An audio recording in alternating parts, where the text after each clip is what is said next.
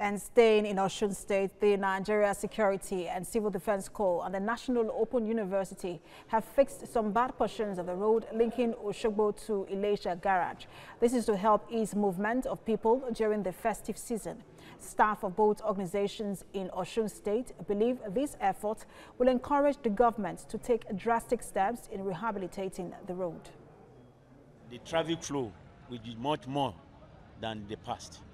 And it is part of our act to show some social responsibilities for the environment the community will belong.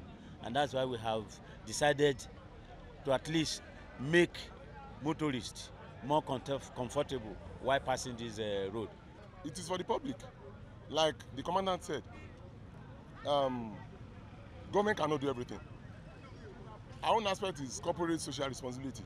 We are just giving back to the society what we are benefiting, for easy convenience of everyone. It's a good development for the management of Civil Defense Corps for repairing the road, because the road has been unbearable or motorable for a long time, and we have been experiencing so many hardships towing the road, plying the road. The traffic